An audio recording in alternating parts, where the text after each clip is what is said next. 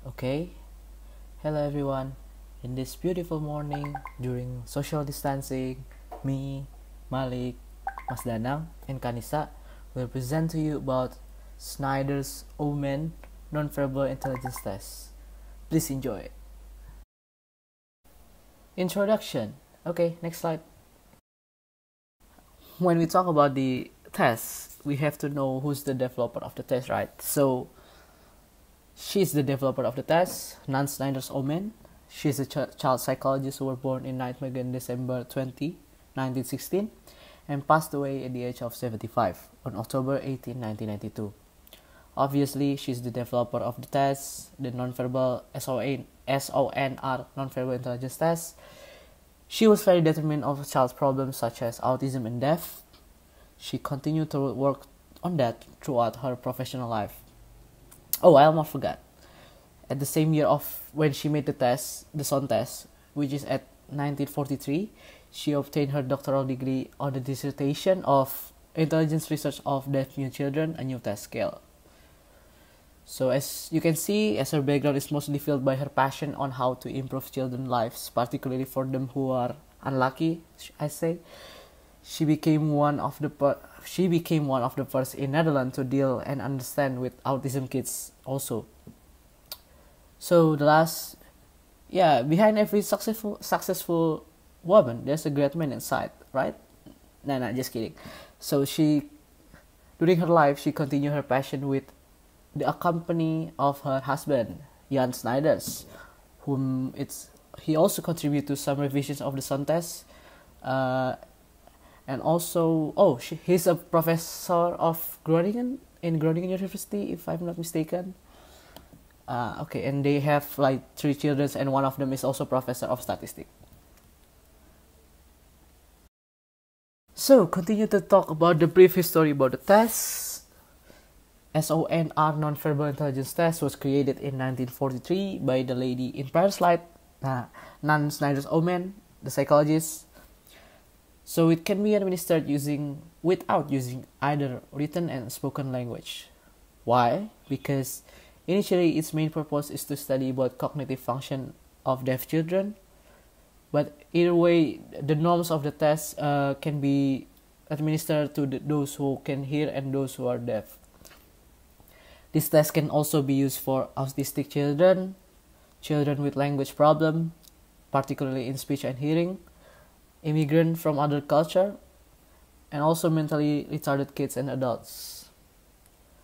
So this test was made based on Raymond B. Cattell's theory of intelligence.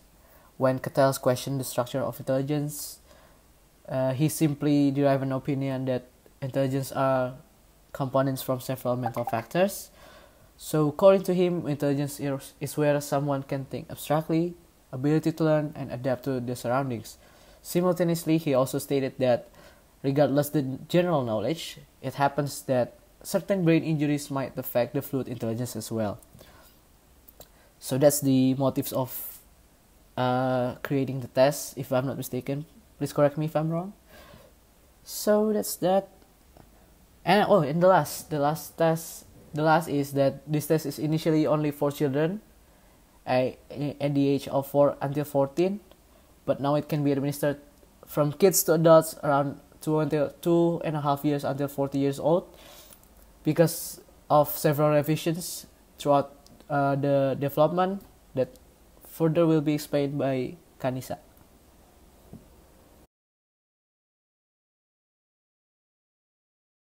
For the theoretical framework, there are no specific concept of intelligence that was assumed to be a basis for the test, but form, concrete coherence, abstraction, and short-term memory was seen as acceptable representation of intellectual functioning typical of subjects suffering from early deafness. So the test consists of 6 subtests, which are mosaics, categories, puzzles, analogies, situations, and patterns. So the subtest mosaics contains 15 items, and there are 2 parts in this subtest. In the first part, the child is required to copy several simple mosaic patterns in a frame using 3 to 5 red squares. And in the second part, diverse mosaic patterns have to be copied in a frame using red, yellow, and red or yellow squares. So categories contains 15 items. There are 2 parts in this subtest as well. In the first part, 6 cards have to be sorted into 2 groups according to the category to which they belong. In the second part is a multiple choice test. So in this part, the child is shown 3 pictures of objects that have something in common. 2 more pictures that have the same thing in common have then to be chosen from another column of 5 pictures. The third subtest is puzzle or puzz. The subtest consists of 14 items. The first part requires the children to assemble 3-part puzzle in a frame. The first few puzzles are demonstrated by the examiner, until gradually the children do it themselves. For the second part, the puzzle consists of 3 to 6 separate puzzle pieces to form a picture, this time without a frame. There are no directions given for the second part, and the number of puzzle pieces partially determine the level of difficulty. The fourth subtest is Interlligence or ANA. The subtest consists of 17 items. In the first test, children is tasked to differentiate blocks into 2 compartments depending either on their form, color, or size. As you can see from the picture, during the first few questions, it is easy to differentiate, as it gradually becomes harder, like differentiating sizes. The second test is a multiple choices test, where children is asked to choose geometrical shape similar to the example given that can be seen from the picture. The fifth subtest is situations, or SIT, consists of 14 items. The first part is quite simple. Children is tasked to correctly place the missing half of the picture shown as we can see from the example. The second part is a multiple choice.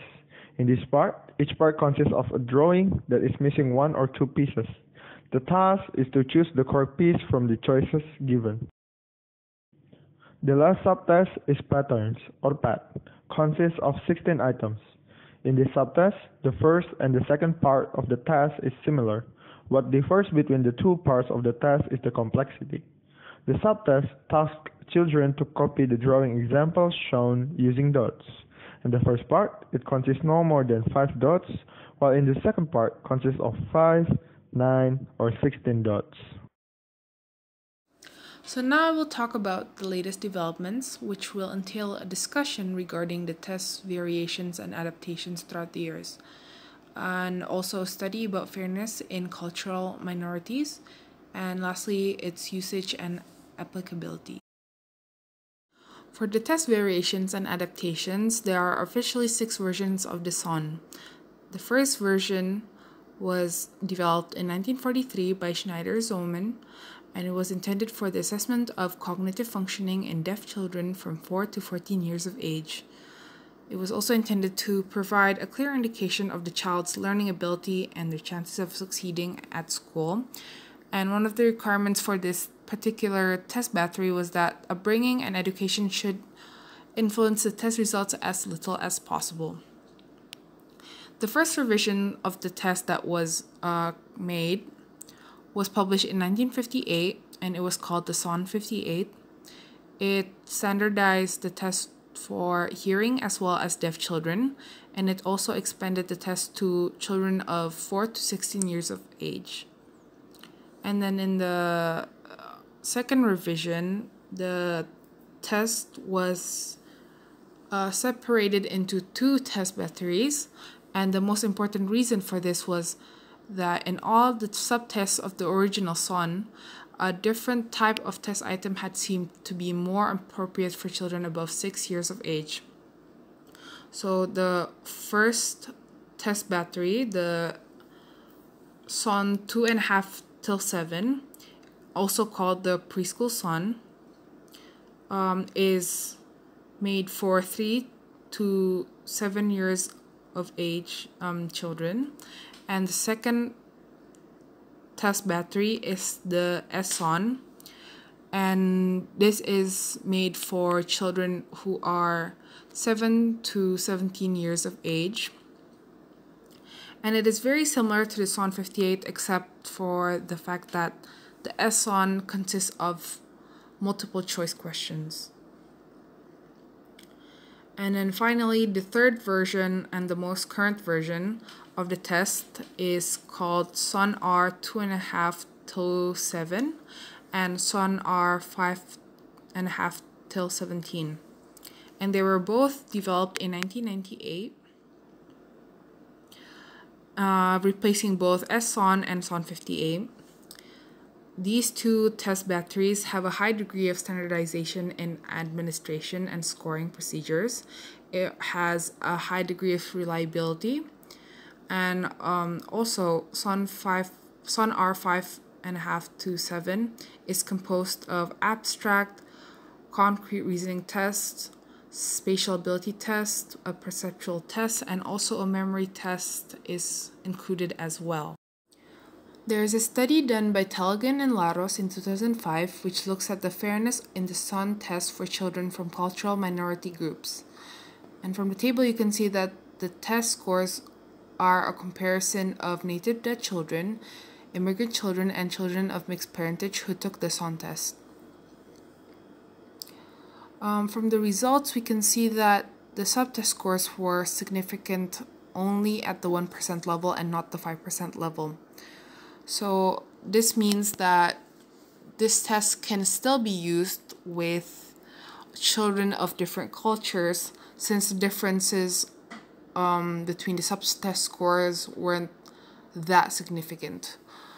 Furthermore, in the table you can also see that the immigrant children clearly have a lower score than compared to the mixed and native Dutch children. But the cause of the lower performances in these immigrant children were not specifically due to the subtest itself, because these subtests use meaningful picture materials and maybe they might have a cultural specific meaning. Thus, there could be cultural bias in these tests, but this has not been further studied so far. For usage and applicability of the test, there are 3 studies. One of them is done by Gigi et al. In 2017. And this study proves that the SON test is a positive predictor of average school grades, specifically predicts mathematics, and this was proven in a longitudinal study of 3 years. The second study is about the Flynn effect in mentally retarded adults, and it was done by Nijman et al. In 2010. So in this particular study, they used the SON test meant for 2.5 to 7 years old. So basically, the Flynn effect is a trend which shows that there is an increase in the IQ scores across generations. And this research was administered to 32 mentally retarded adults with a mental age of 3 to 6 years. And for the control group, it was the participants are children of the same chronological age. And it was found that the Flynn effect existed in retarded adults, and that the effect was also larger compared to children with the same chronological age. Next, for the third study, this study discusses about how the SON test can be used for intelligence differentiation in the early years. So basically, the age differentiation hypothesis stated that cognitive abilities become more differentiated with increasing age during childhood. And the results show that there is a decrease in correlation between reasoning and performance factor with increasing age, but this decrease is significant only at a small magnitude. Thus, it is proven that it can be used to test out intelligence differentiation. I think that's all that our group can present. Thanks for watching and have a good day.